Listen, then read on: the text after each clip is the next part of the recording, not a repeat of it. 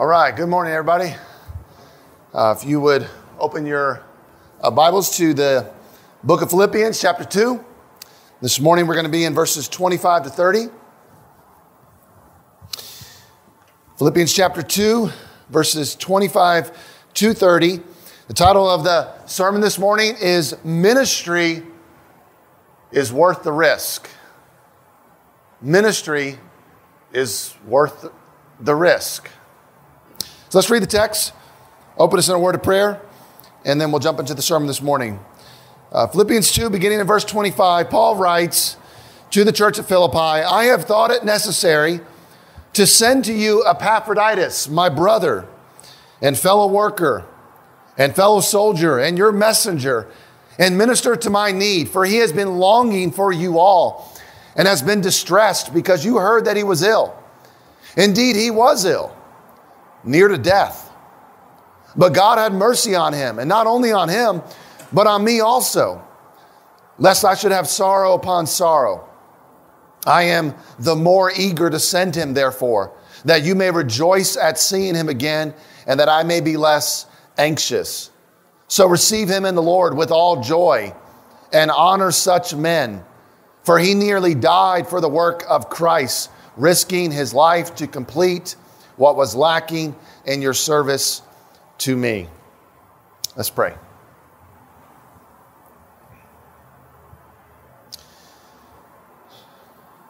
Lord, we pray that you would embolden our faith. God, especially in times where there is risk, there is health risks, there are health risks, there are social risks. God, we risk being ostracized, belittled, slandered, and maybe even our physical health or maybe even our physical safety at times may be at risk. God, I pray that you would embolden our faith that we would consider it worth the risk to do the work of ministry, to do the work of missions. I pray, God, that you would speak to us now through the life of Epaphroditus. In Jesus' name, amen. Every day, people all across the world make calculated decisions as to what is worth the risk. When a house is on fire, a firefighter decides whether it is worth the risk to go inside to a burning building to potentially rescue a soul. 80 firefighters are killed every year in the line of duty. A police officer, when he is called to a scene with a gunman, he decides whether it is worth the risk to put his life on the line to save others. Over 100 police officers are killed every year. An estimated 600,000 people are injured every year snowboarding and skiing. 40 of those dying. Every year, 38,000 people die in car accidents. You could bike, but 700 people die from biking. The point of this is not to breed anxiety or fear. It's simply to point out that we all assume risk. We all make calculated decisions as to what in life is worth the risk. I'm wondering if Christianity is worth the risk to you. Worth it to me. Is evangelism during a pandemic worth the risk? Is having people over to our house worth the risk? What if religious discrimination breaks out in America, which is a very real possibility? Is standing for truth and biblical principles worth the risk? Is confronting sin worth the risk? Or is going overseas for missions worth the risk?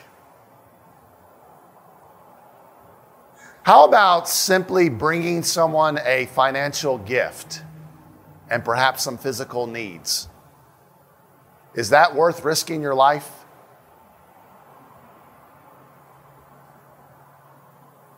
It was for Epaphroditus. It was for Epaphroditus. Last week, we looked at Paul's most faithful and trusted disciple, Timothy. And this week, we get to another of Paul's faithful co-laborers in Christ, Epaphroditus. And what I take away from the life of Epaphroditus is this: ministry is worth the risk. So let's look at our text. Let's look at verse 25 here. We'll work our way through the text, and then I'll have exhortations to give to us at the end. Let's look at verse 25. Paul writes, I have thought it necessary to send to you Epaphroditus, my brother and fellow worker and fellow soldier and your messenger and minister to my need. He says, I have thought it necessary. Now, why does he write that? Because earlier Paul said he wanted to send Timothy to them back to Philippi, because he says, I have no one like him. No one will be concerned for you the way that Timothy is. But he can't send Timothy because he needs to wait to see what happens to him. And so since he can't send Timothy right now, he thinks it's necessary to send someone else. Who? Epaphroditus. Who is Epaphroditus? Well, we don't know much about him. He's only mentioned twice in the New Testament, here and then later in this passage, in this letter, chapter 4, verse 18. So what do we know about him? Well, we know his name. Frank mentioned names. His name is derived from the Greek god Aphrodite. His parents probably were worshipers of Aphrodite, or presumably. So his name means lovely, handsome, charming. So it's possible, it's conjecture, but it's possible that he was raised in a pagan family that worshiped this God, and he is a Gentile convert. He becomes a follower of Yahweh, not Aphrodite. And he's in Rome with Paul. Well, why is he in Rome? Well, we learned this in chapter 4. Flip with me over to, or maybe you don't have to flip, maybe you can just type it, or maybe it's the same page for you. Look at chapter 4, verse 14. Look what Paul writes here. Yet it was kind of you to share my trouble, and you Philippians yourselves know that in the beginning of the gospel, when I left Macedonia, no church entered into partnership with me in giving and receiving except you only. Even in Thessalonica, you sent me help for my needs once and again. Not that I seek the gift, but I seek the fruit that increases to your credit. I have received full payment and more. I am well supplied, having received from Epaphroditus the gifts you sent, a fragrant offering, a sacrifice acceptable and pleasing to God. Now remember, Paul went to Macedonia on his second missionary journey. He plays a part in developing the church there. Lydia is converted. The Philippian jailer and all his household are converted. But Paul's not a pastor, so he doesn't stay in Philippi. That's not his role. He's an itinerant missionary. He's a church planner, so he's always traveling about. And so sometimes Paul supported his own ministry. He did this at Corinth. Remember, he was a tent maker.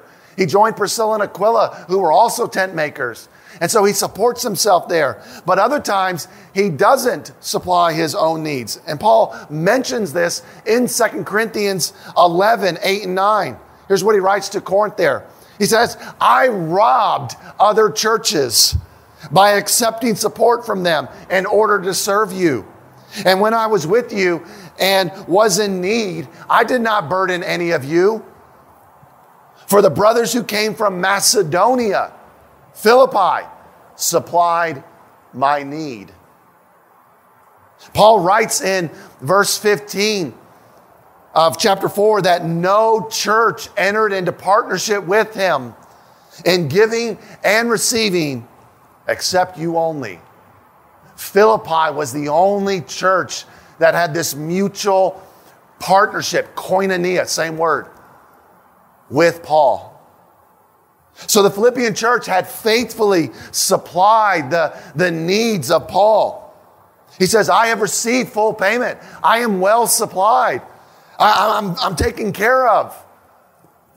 And so Philippi continues to support him, but they have a problem. It's 60 AD. There's no Venmo. There's no UPS. So Epaphroditus is Venmo. Epaphroditus is UPS. So while Paul is under house arrest in Rome, Philippi had sent one of their own, Epaphroditus, and he's coming to bring gifts to Paul. Now, Paul wants to send him back to Philippi. It's most likely that Epaphroditus is the one who carried this letter. I mean, we don't know that, but it's probable that Epaphroditus is the one who brings this letter with them to Philippi. And as he carries this letter back, Paul takes the time to commend Epaphroditus to the church. He gives them 5 commendations. He says, look at these. Number 1, my brother. 2, fellow worker. 3, fellow soldier. 4, your messenger. And 5, minister. Let's look at each of those briefly. Number 1, my brother. Epaphroditus, my brother. This is a reminder that we are not simply fellow church members. We're not fellow church attenders or fellow servants or friends or associates. We are all of those, but we are first and foremost brothers and sisters in Christ. We have the same Father. We have been adopted by this Father as sons and daughters. And therefore, we relate to one another as family. This is your family, for better or for worse. Of course, you could always leave, I guess. We pray not. 2, well, they're still your family. Even if you leave, they're still your family. Just in a different sense. 2, fellow worker. This is one of Paul's favorite titles. He gives it to Priscilla and Aquila, Urbanus, Timothy, Titus, Stephanus, Fortunatus, Acacius, Euodia, Syntyche, Clement, Philemon, Mark, Aristarchus, Demas, before he fell in love with the world, Luke, Justus. This is one of Paul's favorite titles for his fellow workers. This is a reminder that none of us lives to himself, none of us dies to himself. We need fellow workers in the fight of faith. 3, fellow soldier, literally comrade in arms. Paul only calls 2 people by this title, Epaphroditus and Archippus, and Philemon too. This is a reminder that this is a very real battle. We are in a very real war. Right now, you are in a battle. Because the word is being preached, and Satan would steal it from you if he could. We are always in a very real battle. And we need fellow soldiers to fight this war. 4, your messenger. In Greek, apostolos, where we get the word apostle from. He says, you're apostle. Apostle means ambassador, delegate, messenger. Now, the word apostle can be used in a formal sense, like the 12 apostles, but it also can have simply the meaning of messenger. And here I think it takes the latter meaning. Messengers were highly valuable in antiquity. They were. It's the only way you could get things across. I don't know how many of you saw the movie 1918. The whole movie was about one man delivering one message. And the fate of this entire division in the army, all their lives depended on this one message getting through to the general. And 5, minister. Just as there is a formal sense of shepherd and a functional sense of shepherd, so likewise there's a formal sense of minister and a functional sense of minister. Paul says that Epaphroditus ministered to my need. Well, what was his need? We don't know. At the minimum, it was financial need. Paul's under house arrest. He can't make any money. So Epaphroditus brings him a financial gift to supply his needs. It probably included other physical needs, maybe logistical needs as well. We don't know, but Epaphroditus ministered to his need. All right, let's look at verse 26 to 27a. He has been longing for you all. He's been distressed because you heard that he was ill. Indeed, he was ill, near to death. Now, apparently, Epaphroditus, either on the way to Rome or when he got to Rome, he fell ill. We don't know when, we don't know what it was or how, but he's ill. So ill that he almost died. Remember, this is 60 AD. This is almost 2,000 years ago. It was not uncommon. When you got sick, people died.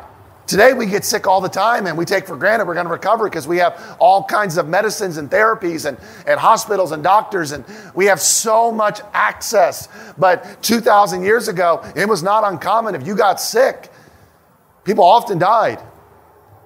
Epaphroditus clearly wanted to carry this gift to Paul, minister to his needs, and then get back to his church family. But this sickness prevented him from going back. Paul writes that Epaphroditus had been longing. He says, he's been longing to get back to you, Philippi. And what made it worse is that Epaphroditus heard that Philippi had learned that he was ill. Now, we don't know how they heard. One theory is that on the way, maybe he got sick on the way, and someone coming the opposite way found out and took it back to Philippi. That's just a theory. Somehow they found out. And it appears that Epaphroditus, he felt distressed. He felt troubled when he learned that they learned about his sickness. Now, I admit, my first thought when I read this was the same as Karl Barth's. Karl Barth writes this: "This was unusual behavior for a fully grown man, namely to worry about their worry." That's what I thought too. But this was not uncommon in their culture. This was not uncommon in their culture. When I first moved here, I learned that in Asian culture, that when people get sick, they often don't tell anybody. They don't want anybody to worry about them. Or they don't want to be a burden to others. Or they don't want others burdening them. I think it's the same idea here. He finds out that they found out about his sickness, and now he's burdened at their burden. So Epaphroditus wants to get back quickly so that he can relieve their concern for him. Verse 27b, "But God had mercy on him, and not only on him, but on me also, lest I should have sorrow upon sorrow." God had mercy on Epaphroditus, meaning God healed him. God healed him. We're reminded to be cautious towards two extremes here. The first extreme is the naturalist. The naturalist lives in the realm of science and medicine. But even our medical and scientific advancements are the mercy of God. The other extreme is the charismatic healer. Paul had the gift of healing. Even aprons that he touched healed people. Paul has the gift of healing. So you want to say, well, look, if you got the gift of healing, just heal Epaphroditus. But we are reminded that all gifts, just like the gift of healing, do not come on demand. It was not on demand. All healing is ultimately the mercy of God. Not only did God have mercy upon Epaphroditus, but he also had mercy upon Paul. Paul says he had mercy on me. How so? Paul writes, "Lest I should have sorrow upon sorrow." Why would Paul have sorrow upon sorrow? He could mean one of two things. Number one, he could mean, well, I already have sorrow because I'm in prison under house arrest in Rome. And if Epaphroditus dies, that's only going to add to my sorrow. Or he could mean, if Epaphroditus dies, number one, I will be losing a brother, a fellow worker, a fellow soldier. But not only will I be losing him, I will lose him in the ministry to me. Maybe he feels like somewhat it would be his fault to some degree, that Epaphroditus died serving him. And of course, that would create sorrow upon sorrow. We don't know what Paul means by that. Either way, God had mercy upon Epaphroditus, and God had mercy upon Paul. Let's look at verse 28. I am the more eager to send him, therefore, that you may rejoice at seeing him again, that I may be less anxious. Paul is eager to send Epaphroditus back to Philippi for two reasons. Number one, that you may rejoice at seeing him again. Surely this church would rejoice at seeing this fellow brother come back. And once they found out that he almost died, how much more would they rejoice that God spared him and had mercy, and now they're glad to have him back. And two, Paul says that I may be less anxious. Now that's probably better translated, less sorrowful. I don't know why the ESV translates it anxious. That I may be less sorrowful. Here, Paul is looking not only to his own interest, but the interest of others, just as he had written earlier. I'm sure he would have liked for Epaphroditus to stay with him. I mean, if you're under house arrest in Rome, surely you want company. He has Timothy. I'm sure it wouldn't hurt to have Epaphroditus too. And so he could be selfish and say, Epaphroditus, stay with me. But he says, no, he looks not only to his own interest, but the interest of others. He says, it is good. You need to go back to Philippi. They need you more. I need you to, maybe he was a leader in the church. We don't know.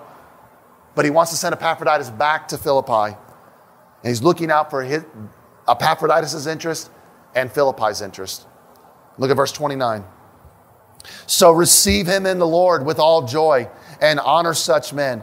For he nearly died for the work of Christ, risking his life to complete what was lacking in your service to me. Therefore, receive him in the Lord. What does that mean? This is similar to Paul's instructions to the Romans in Romans 16, 1-2. Paul writes, I commend to you our sister Phoebe, a servant of the church at Cenchrea, that you may welcome her in the Lord in a way worthy of the saints, and help her in whatever she may need from you, for she has been a patron of many and of myself as well.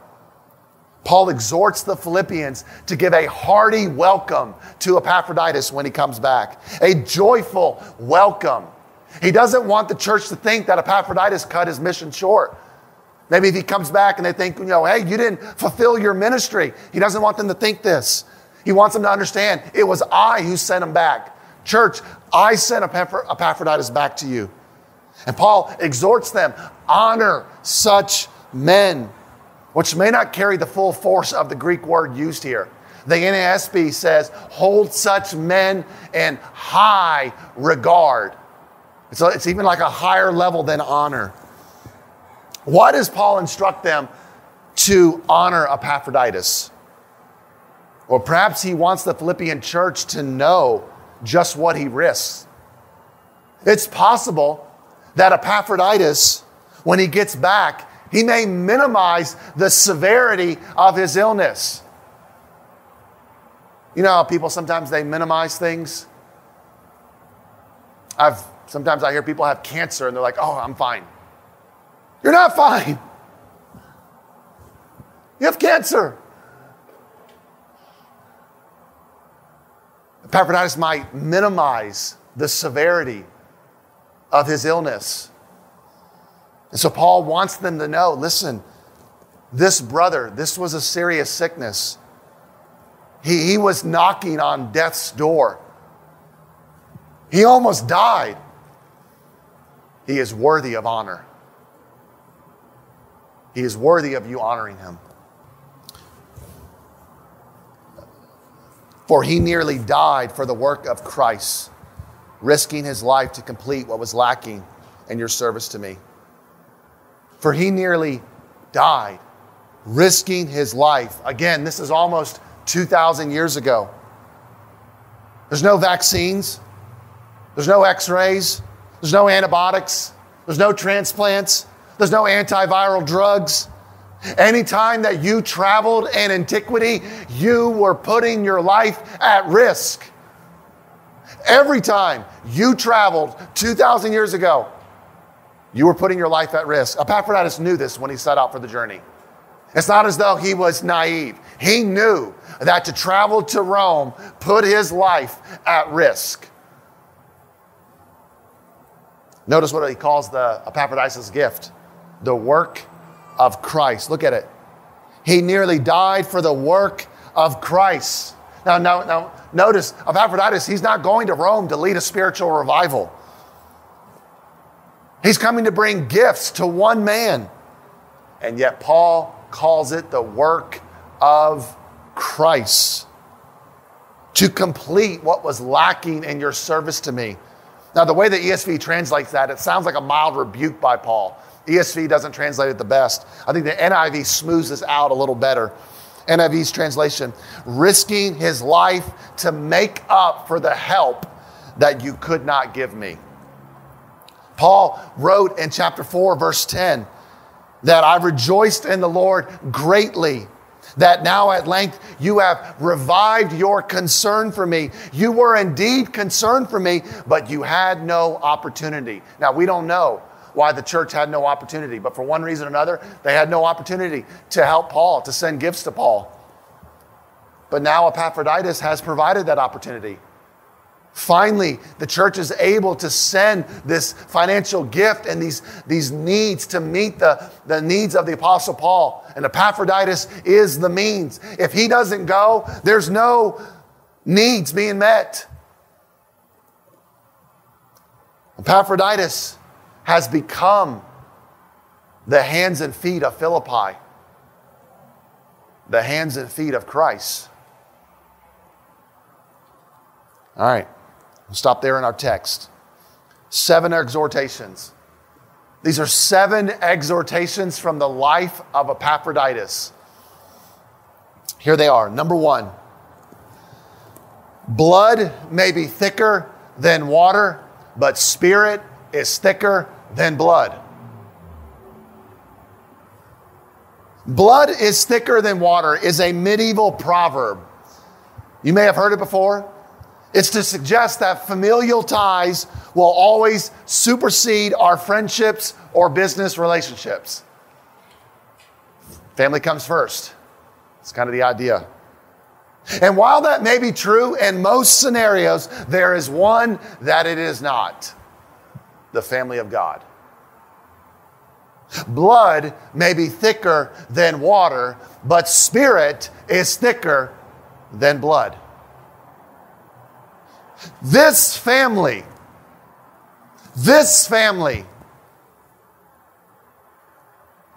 and all the family of Christ has deeper ties in one sense than even our biological families. One day they came to Jesus and they said to him, Jesus, your mother and your brothers are outside seeking you. And Jesus said to them, who are my mother and my brothers? And looking at those who sat around him, he said, here are my mother and my brothers. Whoever does the will of God, he is my brother and sister and mother.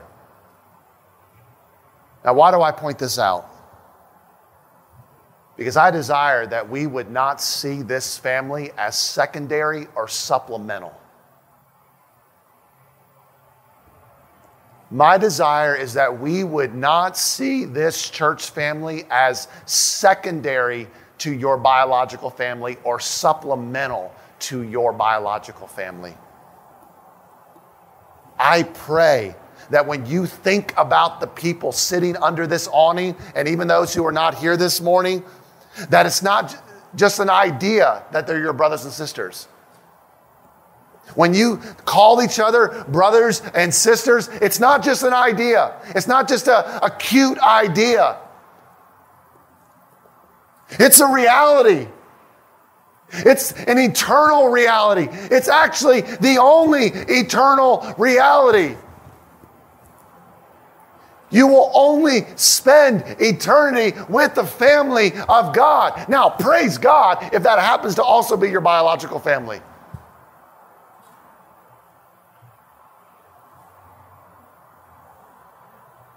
Blood may be thicker than water, but spirit is thicker than blood.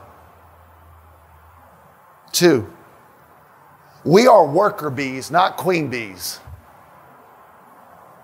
Paul calls Epaphroditus his fellow worker. Now keep in mind, Paul was an apostle. He wrote a majority of the New Testament. He said that he worked harder than all of them. And yet Paul calls Epaphroditus, this man that we hardly know anything about, he calls him his fellow worker, which means Paul too is a fellow worker. This is the argument that Paul is making in 1 Corinthians 3. Remember in 1 Corinthians 3, Paul says, what then is Apollos? What is Paul? Servants through whom you believed, as the Lord assigned to each. I planted, Apollos watered, but God gave the growth. So neither he who plants nor he who waters is anything at all, but only God who gives the growth. He who plants and he who waters are one. Each will receive his wages according to his labor. And here it is. For we are God's fellow workers. Now, there's 2 ways we could think about that. Both would be correct.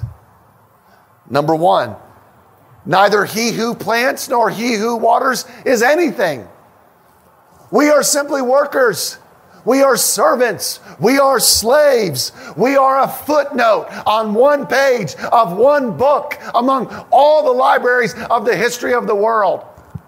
That's our legacy. We are a footnote.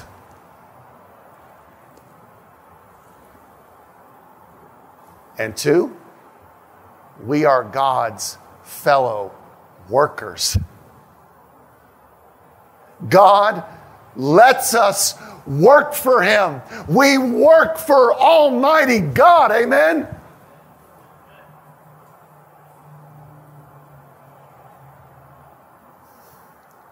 Three, we are infantry, not snipers. Paul writes that Epaphroditus was a fellow soldier, a comrade in arms. In Christianity, there is no army of one. There are no snipers. Snipers always work alone. That's not how Christianity works. We are down in the trenches, shoulder to shoulder with our brothers and sisters. Paul tells Timothy, wage the good warfare. He talks about the weapons of this warfare. Share in suffering as a good soldier of Jesus Christ. Fight the good fight of the faith. And the weapons that God gives us is not simply the theological sniper precision that we work out in our ivory towers. No, the weapons that God gives us is often each other, one another. Down in the trenches of battle. This is why Paul tells Timothy, share in suffering, Timothy. Share in suffering as a good soldier of Jesus Christ. Epaphroditus was in Rome, sharing in Paul's suffering. I want to exhort you, brothers and sisters, get down in the trenches. Get into the mud. Yes, most people's lives are in the mud. You want to get involved in someone's life? It's dirty. It's confusing. It's difficult. It's messy. That's where the battle is. Most of us, all of us, are in the mud. Get down into the mud with your brothers and sisters. Get into their life. If they say that you're invading their space, yes, I'm invading your space. I love you. Stand side to side with them. Fight for them. Fight with them.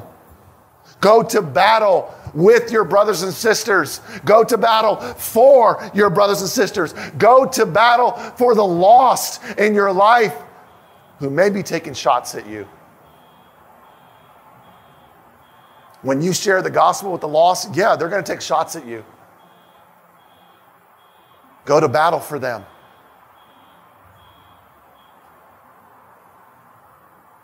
Four, we don't have to be a minister to minister. You may be thinking, well, like, I thought that was your job, Matt. We don't have to be a minister to minister. Paul said that Epaphroditus was a minister to his need. Now, we don't know exactly what Epaphroditus did. At the bare minimum, he brought a financial gift. But in reading this passage, it appears that he did more than this.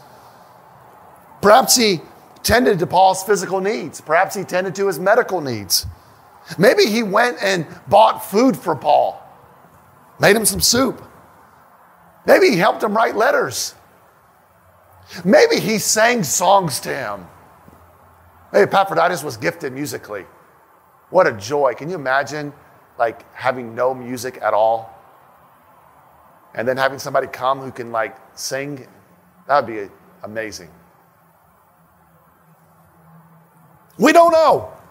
What we do know is that Epaphroditus ministered to the Apostle Paul in a very precarious time in his life. You don't have to be a minister to minister. Sometimes it's the simplest things that minister the most. There are days where I'm sitting in my office and I am barely holding it together emotionally. And my son Ezra will come in and hand me a picture that he drew for me. And it ministers to me. It ministers profoundly to me. Sometimes it is the simplest things that minister the most. 5, give honor where honor is due.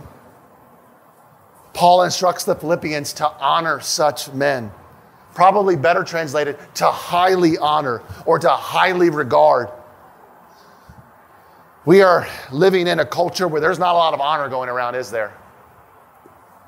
There's a lot of shame going around. There's a lot of condemnation going around on both sides. And yet as Christians, we are called to live a life of honor. Honor. We are told to honor our father and mother, honor the Son, honor God, outdo one another in showing honor, pay honor to whom honor is owed, esteem very highly those who are over us in the Lord, honor widows. Bondservants are to honor their masters, honor everyone, including the emperor. Husbands, honor your wives. It's not as though Epaphroditus led this great awakening. It's not as though he preached a sermon in Rome and 3,000 people were saved. It's not as though he went to Rome and he planted 50 churches. He simply carried out this very simple task of bringing a financial gift and maybe some physical needs to Paul. And Paul says he is worthy of honor. Well done, good and faithful servant. You have been faithful over a little. 6, a cup of cold water is the work of Christ. Look what Paul says in verse 30. He nearly died for the work of Christ. Epaphroditus was one man going to one city, bringing one gift to one man. And yet Paul calls it the work of Christ. Jesus said, whoever gives one of these little ones, even a cup of cold water, because he is a disciple, I tell you, he will by no means lose his reward. Epaphroditus will by no means lose his reward. Truly I say to you, as you did it unto the least of these, my brothers, you did it unto me. Now certainly we don't want to stop at giving a cup of cold water. God has called us to primarily give cups of living water. But don't let that minimize what Epaphroditus does. Paul calls it the work of Christ. Often in our darkest seasons, we feel the warm embrace of our Savior through one another. When you are discouraged and you are down and a brother or sister brings you a bowl of soup or a bubble tea or a handwritten note, it's in those moments you feel the warm embrace of your Savior through your brother and sister.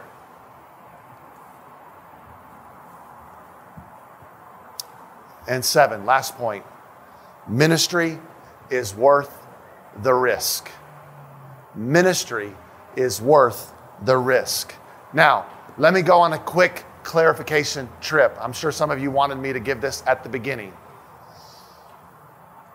I am not making a case for folly or foolishness or arrogance. There is a difference.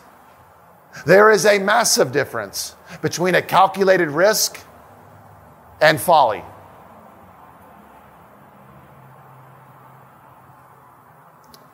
Jumping out of an airplane with a parachute is a calculated risk.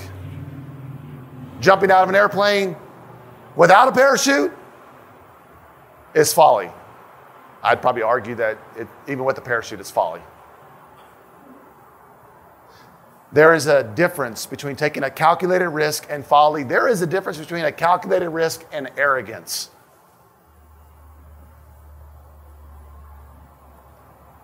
What I learned from Epaphroditus is that ministry is worth the risk.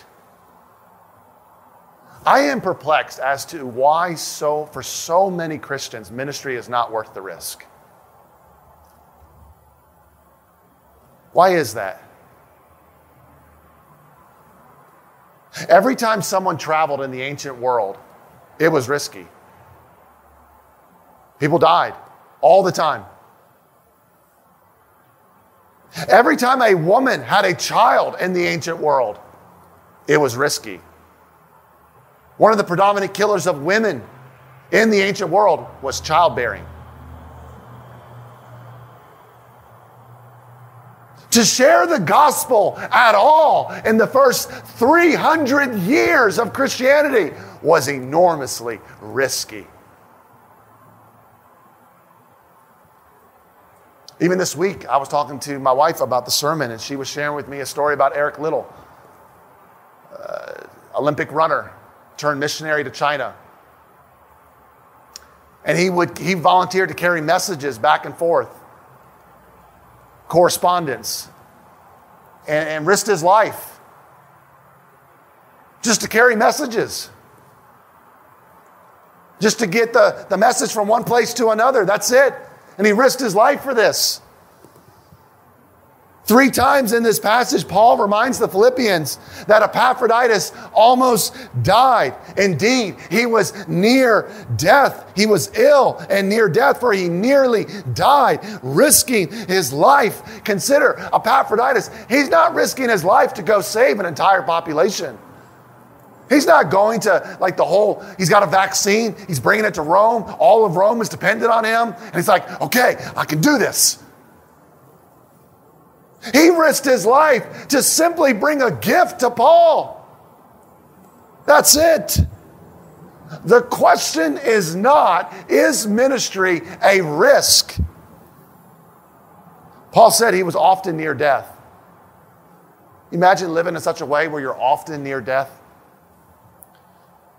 2 Corinthians 11:23, for we who live are always being given over to death for Jesus' sake. For your sake, we are being killed all the day long. And even when they tried to tell Paul, don't go to Jerusalem, You're going to die there. Don't go, Paul. Paul said, I am ready to not only be imprisoned, but even to die in Jerusalem for the name of the Lord Jesus. The question is not, is ministry a risk? The question is it worth it to you and to me?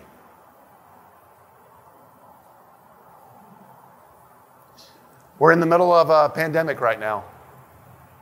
You have been for 8+ months. We don't know what the future holds. If we are to be in this situation for another 3 months, 6 months, 12 months, 24 months, will we take wise, calculated risks?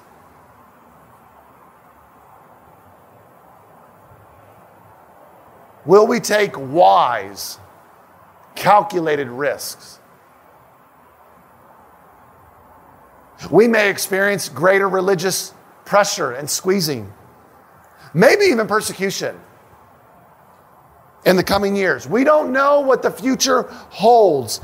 Will we take wise, calculated risks? I pray that all of us will make up our minds today, choose today, that we will decide by the power of the Spirit and the grace of the Lord Jesus Christ and the love of the Father that ministry is worth the risk. Let's pray.